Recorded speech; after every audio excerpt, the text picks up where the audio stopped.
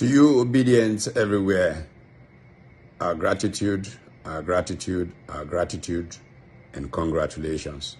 On Saturday, October 1, you showed the world that Nigeria had had it with the old order. A new Nigeria is possible, and you proved that you are ready to claim this new Nigeria.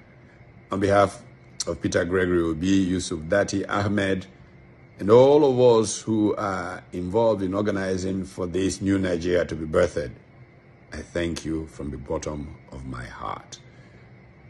I think that you have proved the point that Vox Populi, Vox Dei, the voice of the people is the voice of God. You deserve all the congratulations that is possible to offer. Congratulations and thank you. God will bless you richly, and your children will be proud forever of what you have done. Thank you.